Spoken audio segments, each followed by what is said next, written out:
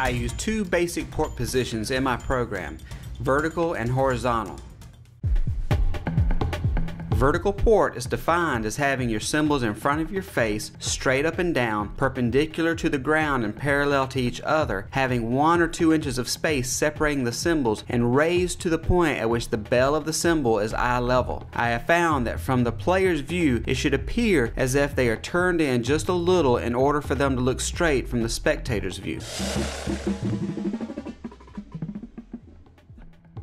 Horizontal port is defined as having the cymbals in front of your midsection at a 45-degree angle with a 1 to 2 inch gap between the cymbals, and the bells of each cymbal should be about 2 inches below and to the left of the sternum. The edge away from your body will be slightly elevated above the edge closest to your body. To find your 45-degree angle, imagine a straight line from your nose to your belly button, and the 45 degrees should relate to this axis.